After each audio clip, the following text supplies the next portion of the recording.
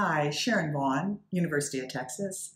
I'm here to talk a little more about integrated versus isolated skill development. This time I'm talking about how this could be done with older students who are advancing their reading in text. And the most important goal of reading, of course, is reading comprehension. We want students to understand and learn what they read.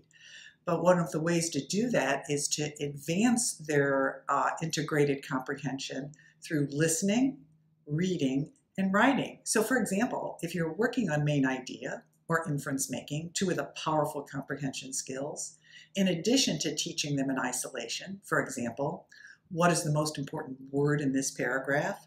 What are some of the important words that support that essential word? What's the main idea?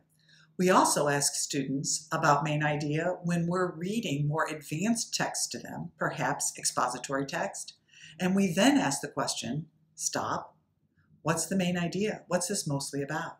Furthermore, we allow students to practice that main idea skill when they're doing content area learning. So we may be teaching a construct in science, and we ask students, let's stop and write the main idea about what we've been talking about with respect to this science unit. So for example, integrated skills takes a target area, such as reading comprehension, and within that target area, such as main idea, and provides opportunities throughout the day to integrate that throughout the literacy and content area instruction.